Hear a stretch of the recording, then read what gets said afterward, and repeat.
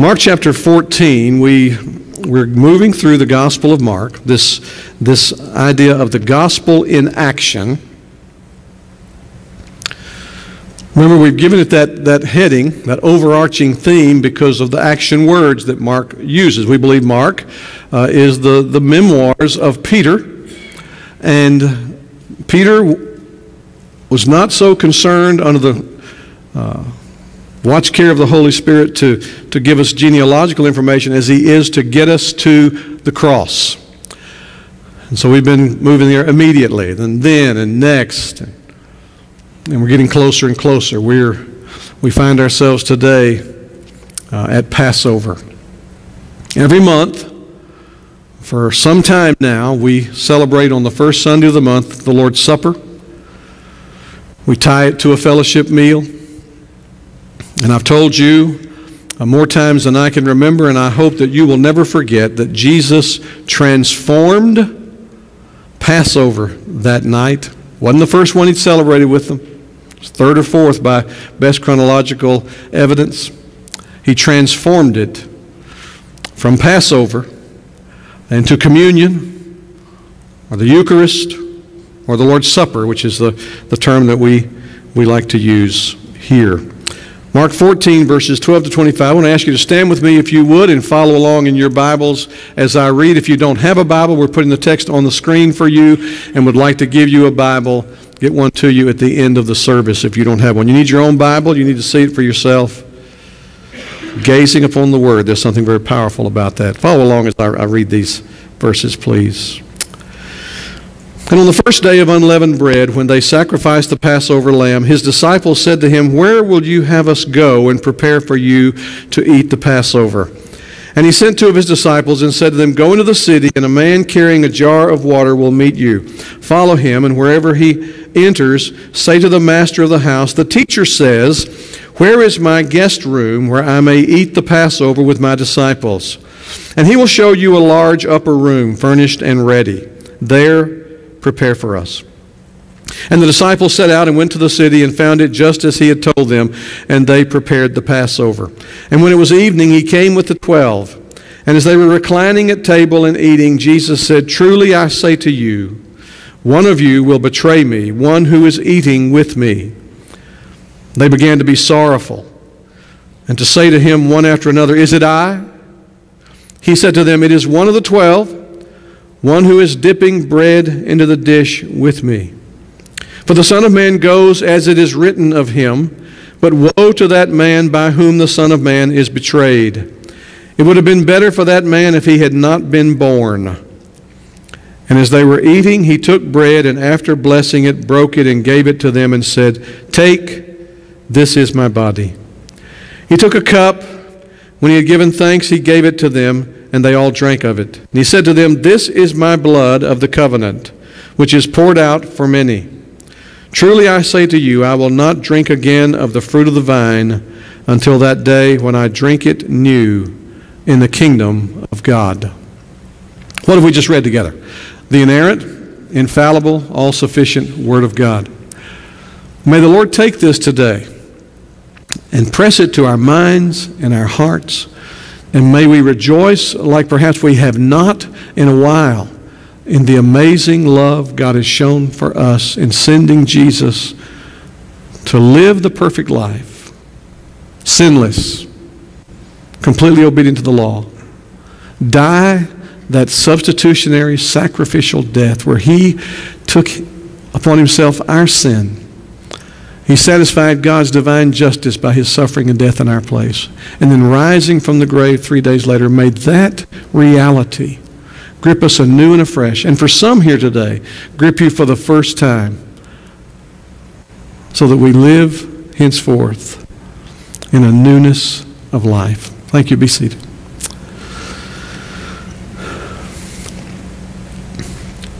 We told you as we've been studying through this last portion of Mark that Jesus, after the scathing denunciation he pronounced upon the religious leaders where he pressed and now exposes them and calls them by name, left the temple never to return to the temple.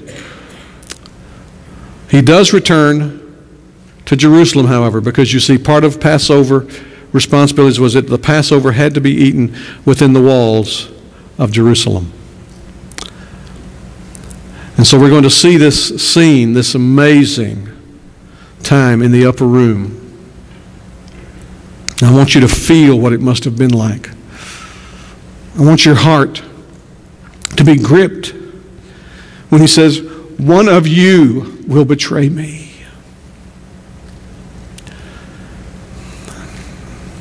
And I want you to see the Lamb of God, who in that meal that night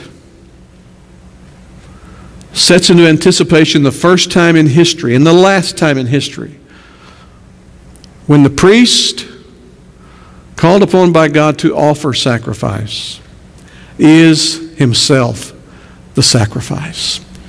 I want you to see this passage this morning. We want to try to move through it in a timely way so we can act upon it and celebrate the Lord's Supper at the conclusion of the service. 3 headings for you. There's this preparation of the Passover meal that we have in verses 12 to 16. Then there's the announcement of the betrayal where Jesus, we'll talk about that in a minute. And then the institution of the Lord's Supper.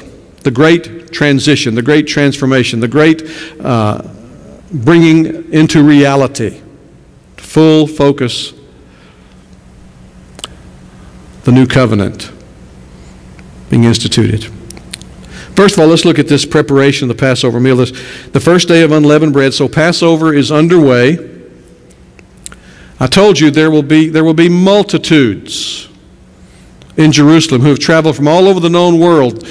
Jews who live in places called, we talked about this in the Bible study time this morning, and the dispersion, the diaspora. They come back, they make annual pilgrimage to Jerusalem. Those who make the conscientious, intentional plans, they would bring their own sacrifice with them. Those who not would get to the city and purchase the sacrifice there. Of course, that's what prompted Jesus to cleanse the temple because of the money changers making merchandise and on a very holy, high and holy festival. So they're gathered to remember the great night when God delivered Israel from Egypt. So there's preparation that is made, and as our text tells us that at this time of the year when they sacrificed the Passover lamb, the disciples said to him, "So where will you have us go and prepare to eat the Passover?" And he sends 2 of them, and he tells them what to do. Go to the city. A man carrying a jar of water will meet you. Follow him. Wherever he enters, say to the master of the house, "The teacher says, where is my guest room where I may eat Passover with my disciples?" So apparently Jesus has made preparations ahead of time. So they go. They meet the man just as he had told them. He'll show them the place, the upper room. And they're there to make preparations for this. This Passover. It's fascinating if you read the history of how Passover was celebrated. You know it was instituted when Israel was in bondage to Egypt, and God sent Moses to say to Pharaoh, "Let my people go. Release them so they can go into the wilderness and worship me." When Karen and I were in Branson recently, we had the opportunity to see the Moses experience at the Sight and Sound Theater. Very well done. Very impressive. Plague after plague after plague is sent as Pharaoh hardens his heart. And the final plague, the ultimate act, where God, the true and living God, instructs his people to do a couple of things. Prepare bread, prepare a meal, unleavened bread made in a hurry, they called it. Because when he gave the signal, they were to leave immediately. And they were to take the blood of a lamb and to paint that over their doorposts, because the death angel was coming that night and would slay the firstborn in every household where there was not blood over the doorpost. I've told you before about the significance of this. Pharaoh, was in the Egyptian mindset the physical representation of the sun god Ra, the most sovereign, most omnipotent god of all the pantheon of gods in Egypt. Pharaoh was the human representation of Ra. He could give life and take it according to Egyptian religious teachings. And when God came with the death angel that night through Egypt and slew the firstborn from every household, which is in that culture is a way of saying you have no future. Even the house of Pharaoh was not spared. And his heir had his life taken that night. And what you have there is this incredible picture where for the Egyptians, their ultimate God could do nothing in the face of the God of the Israelites. And that was the indication that they were to leave. And they did leave. You remember the Egyptians gave them things as they were leaving, I believe almost as tribute in hopes that they would not suffer further devastation.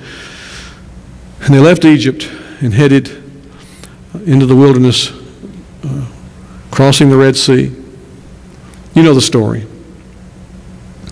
And Passover was instituted because of that. In fact, it's called Passover because the death angel moved through taking life after life, but he passed over the home where there was blood painted on the doorposts. Powerful symbolism of what God does on behalf of sinners whose lives receive the blood of the Lord Jesus Christ as atonement for our sins. So this has been celebrated now. And I want to give you just a couple of pictures here from the Passover. It was a time that was always marked by excitement. And it was filled with the high hope that as they remembered God's intervention in the past, that this time, this Passover would be the time when He intervened again, when Messiah would come to be the ultimate deliverer and deliver His people from all of the oppression of those who had them under bondage. So they called it a night of watching unto the Lord. They had this conviction that in that night that they were redeemed in the past, and in that celebration of that night, they would be redeemed in the future. The meal was framed within a liturgy that had at its core the Passover prayer of the family head and the reciting of the Hallel Psalms, Psalm 113 through 118. The head of the house would seat the family and pronounce a blessing. First of the festival and then of the wine. And they would drink in the course of that meal 4 cups of wine. The food was brought in consisting of unleavened bread, bitter herbs, greens, stewed fruit, and a roast lamb. The oldest son of the family was taught that in this high and holy celebration, he would be the one at the right time who would ask, "What do these things mean, Father?" And they would recite the story I just told you.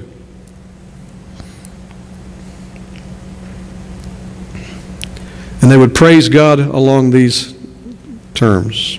So may the Lord, our God, and the God of our fathers cause us to enjoy the feasts that come in peace, glad of heart at the upbuilding of your city and rejoicing in your service. And we shall thank you with a new song for our redemption. The head of the house would take the bread, pronounce a blessing over it thusly: "The Lord our God, sovereign of the world, who has caused bread to come forth out of the earth, we bless you." This was how the meal would unfold. In Mark's account, he focuses his attention upon 2 incidents in the course of this evening celebration. The moment of the dipping of the bread and the bitter herbs in the bowl of stewed fruit, when Jesus speaks of betrayal. And the interpretation of the bread and the third cup of the wine following the meal.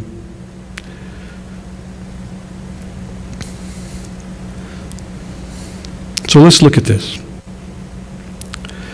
There they are. The 12 are gathered with Jesus in the upper room.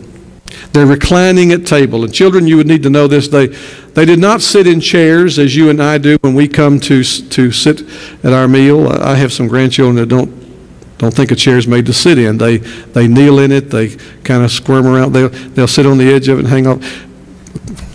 So you might feel really good at reclining. I don't know. They would recline around a table. And Jesus says something. Remember, now, this is not the first time they've celebrated Passover with him. He says something that had to rock them to their core. Truly. And I've told you before, that's amen in the Greek. It's the loose paraphrase is listen up, pay attention. I say to you, one of you will betray me, one who is eating with me. We were looking at this same passage in John's Gospel last Sunday evening as we're studying through the how to be disciple makers following Jesus day by day. The account John gives us, they want to know who it is, and Jesus says, he who dips with me, and he offers it to Judas. We're not given those details here in Mark. But they're sorrowful when they hear the idea. You see, up until this time, brothers and sisters, he has said that the Son of Man is going to be betrayed, handed over to the religious leaders, ultimately executed, and will rise again. And they have a hard time taking that in. They're not embracing that. In fact, I told you last week that it's the woman who comes in and anoints his head and anoints his feet. She understood. She's prepared me for my burial, Jesus said. The disciples basically did not want to hear of it. They wanted to put it out of sight, out of mind. They were dull to it. So he's been telling them this, and now it gets more personal. One of you will be the betrayer. Not just that I'll be betrayed, because when he said that, it'd be easy for them to think, well, the priests and the scribes, the Sanhedrin, they'll come up with a plot if it happens at all and somehow trick him up. One of you. And they respond as you would expect anyone. Is it I, Lord? And the question is not asked in such a way that there's a confession going here. It's like you could render it, Lord, it's not me, is it? Surely not me. In fact, Peter will speak in other gospel accounts. Well, others may, but I'll never. Not me.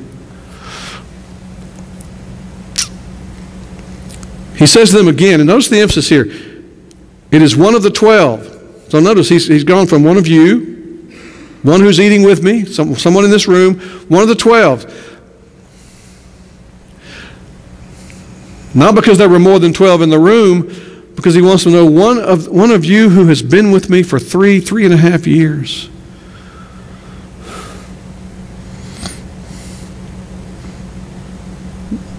Who is dipping bread into the dish with me.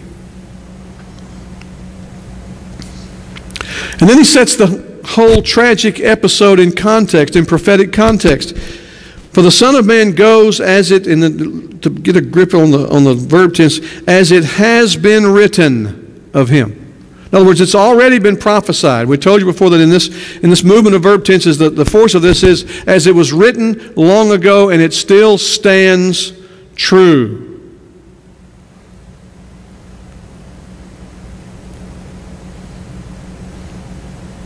He is going to be betrayed. It's been prophesied. Well, you take that and you think, well, then who would find fault? If it's inevitable, if it's prophesied, I mean, how can you possibly blame a person for simply being a part of the fulfillment of prophecy? I've taught you before that there's a tension that you dare not let go of. It is the sovereignty of God and the responsibility of man. and you hold it just like this, and to let one or the other go puts you in a ditch that you don't want to be in. One is if you go with the sovereignty of God, then, well, que sera, sera, whatever will be, when no one's responsible. No, that's wrong. If you go the other way, well, then surely man can change this. Tension, bro. Tension. What J.I. Packer calls a divine antinomy. The Son of Man goes as it has been written. God has sovereignly decreed it. And woe to that man by whom the Son of Man is betrayed. Woe upon him. Peter did the same thing preaching at Pentecost. Good month and a half, almost 2 months later, when he would say, Jesus, who was set before you by the decree and foreknowledge of God, you with wicked hands put to death. It's the same thing. God sovereignly decreed it and determined it, and the person who engages in it is absolutely responsible and accountable to God. And he says this, it would have been better for that man if he had not been born. And Jesus has used this imagery before. It's better for a person to have a millstone tied around his neck and thrown into the sea than for him to live one day where he have the opportunity to offend these little ones. It'd be better for that man if he had not been born. Brothers and sisters, these are piercing words in a setting that should have been a high, holy, happy, festive time to remember God's great deliverance. And Jesus is speaking about being delivered over to be betrayed. He announces the inevitable betrayal. We know from reading John, studying John last Sunday night, that when Judas dips in the cup with Jesus, Jesus looks at him, says, that which you must do, do quickly. And he leaves the room, and then we're going to look tonight again and at how Jesus taught things when Judas left the room that he'd never taught them before. The 11 who remained, who were going to carry forth the mission. Never been born. Now think about the impact of that. Brothers and sisters, don't waste your life.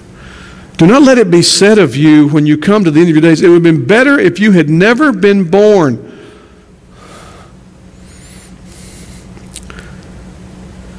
So we have Passover. And Jesus takes this, and we believe, used language they've been familiar with, but he transforms it into the Lord's Supper. This institution of the Lord's Supper in verses 22 to 25. As they were eating, he took bread, and after blessing it, broke it and gave it to them and said, "Take, this is my body."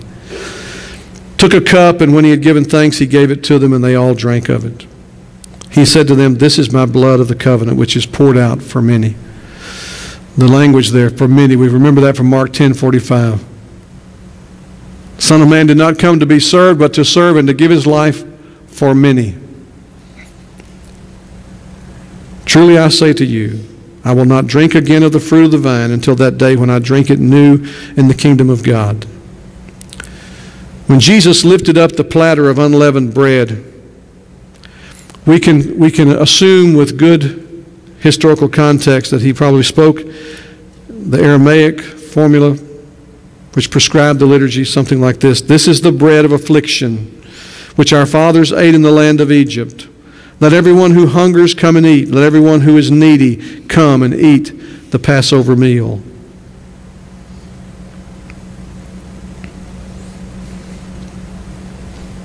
He would have recited the blessing that I read earlier. Praised be thou, O Lord, sovereign of the world, who causes bread to come forth from the earth. And the people in the room would respond, Amen.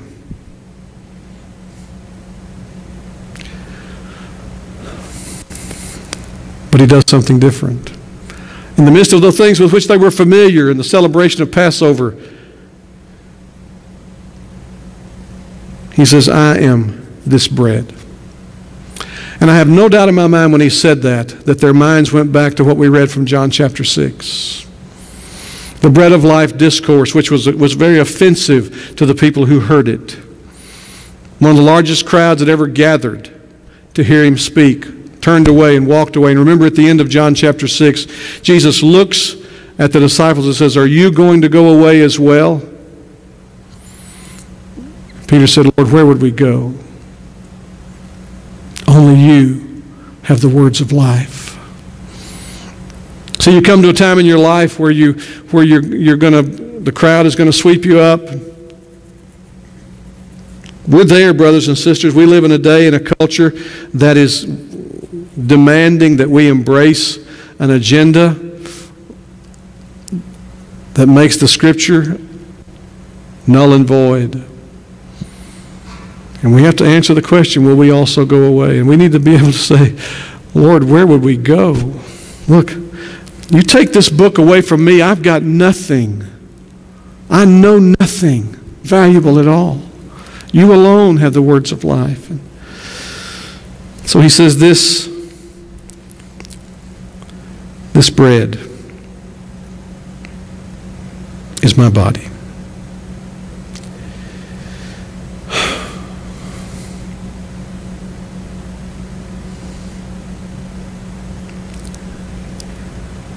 Take and eat. This is my body.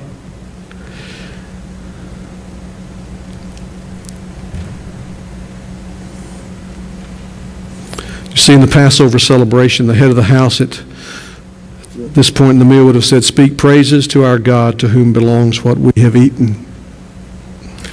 Praised be our God for the food we have eaten.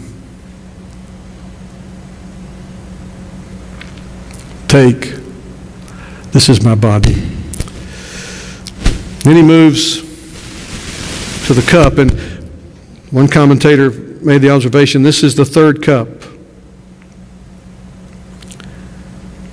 It's the cup that emphasized redemption. And words would have been spoken at this point in the meal, "May the all-merciful one make us worthy of the days of the Messiah and of the life of the world to come.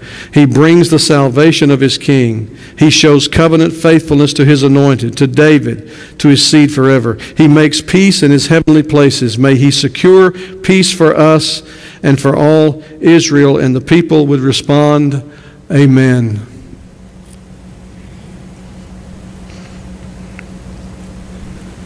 And Jesus says, this cup, this third cup, this cup which would remind you of the redemption from Egypt. This is my blood of the covenant, which is poured out for many. I agree. I've said this before. I don't think that this was sinking in at this point, but I promise you, hours later, it would begin to sink in with great pain and misery. Their minds might have gone back to John chapter 6, where they struggled with whether or not Jesus was teaching cannibalism or what was going on there, and knew it had to be more than that. And now they're seeing him make the connection that the elements of Passover were always and only designed to anticipate him. A loaf broken and shared would anticipate him, his life, his body broken, beaten, brutally, beyond recognition. But done so that his life, the significance of his life, could be shared. That's what we do today. When we celebrate the Lord's Supper today, we're saying we share in this broken life. When he died for me. This cup, which would remind us that God redeemed Israel out of Egypt. This cup is the testimony that Jesus shed his blood and redeemed us, the new Israel, the spiritual children of Abraham, who become so by grace through faith in Christ, the circumcision of the heart that is regeneration, the new birth. And they didn't get it that night, but I think they were staggered and stupefied by what he had to say. And every time we celebrate this, month in and month out, that's what's going on. We don't have to experience the transition and transformation from Passover to Lord's Supper, because you see, Christ, our Passover, has been sacrificed. And we come to celebrate the new covenant, the promise of God into Ezekiel and Jeremiah, that the everlasting covenant would come into play when Jesus Christ shed his blood. And in the new covenant, the hope is that God will write his law upon your heart. He's done that for those of you who are saved. He will do that for any who will be saved. That he will take away the heart of stone, the stony heart that plays religion and would rather have your way than God's way. He'll take that heart away and give you a heart of flesh that beats for him, loves him, longs to live for him. A heart that is grieved when sin is discovered in our lives. The new covenant, bought by the blood of Jesus Christ. Then he makes this amazing promise that I cannot take in. He says, I won't do this again until I do this with you. I won't do this again. You see, he's in heavenly session right now, at the right hand of the Father, having accomplished redemption, seeing redemption applied by the Spirit. There he is. And he's denying himself still. His whole life was one of self-denial. And he denies himself still in heaven, refusing to engage in something like this until you and I and all of his elect, all of those for whom he died, have been gathered to be with him in the great marriage supper of the Lamb. So we're going to celebrate the Lord's Supper now. Men, would you come?